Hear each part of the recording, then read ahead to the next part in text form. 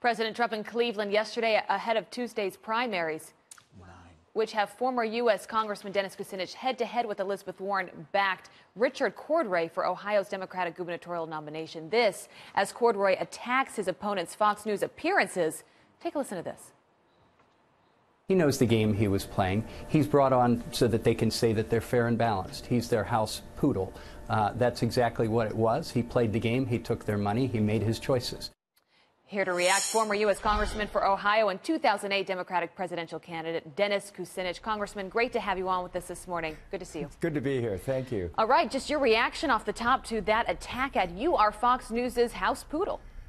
Well, you know, let's put it this way, that Mr. Cordray was the watchdog, right, at the Consumer Finance Protection Board, but the watchdog walked away from his post and cost millions of consumers billions of dollars. Now, I think if he's going to start making canine comparisons, we have to look at the fact that when he left his post, this watchdog left his post, he turned the keys to the Consumer Finance Protection Bureau over to the Trump administration. So, you know, I think he has some accounting to do on that. All right, so Richard Cordray backed by Elizabeth Warren. The primary is this coming Tuesday. It's a state that people are watching closely. The president was just there yesterday touting tax reform. What is your sense of where the Democratic Party is in the state of Ohio? Because you look at Cordray, who is backed by Elizabeth Warren, clearly with very liberal policies. What do you think is going to happen on Tuesday? Well, you know, the surprising thing about Elizabeth Warren is that she's opposed to assault weapons in her state of Massachusetts, but apparently is for them in the state of Ohio because Mr. Cordray is full on with the NRA on that.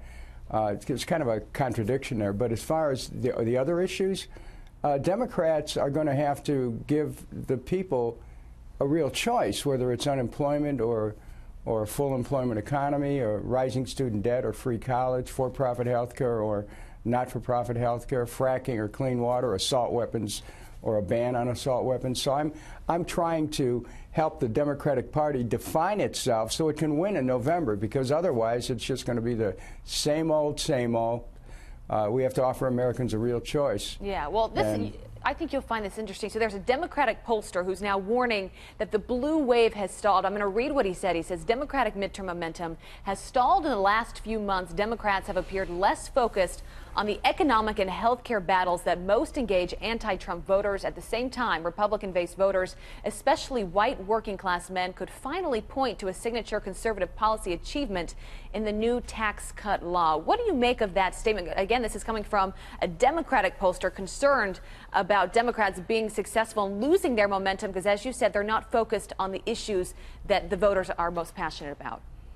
Well, I will tell you, it's not just white folks, it's black folks who are concerned about the economic issues here. And if we're going to win, we have to turn out working people, whatever their color, and to respond to their practical aspirations for good paying jobs, for not just better wages, but for benefits.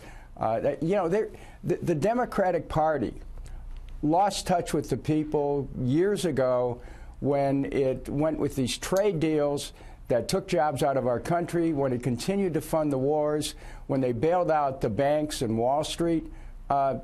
Let's face it, people are looking for the real Democrats to show up, and I'm a real Democrat. The Democratic establishment wants to win control for themselves, not for the people. And both party establishments are locked into yesterday. So, you know, I think that there's another shakeup coming in 2018, and both party establishments better watch out. All right, we will see. Tuesday is a big day. Congressman, great to have you on with us this morning. Good to see you. Thank you very much.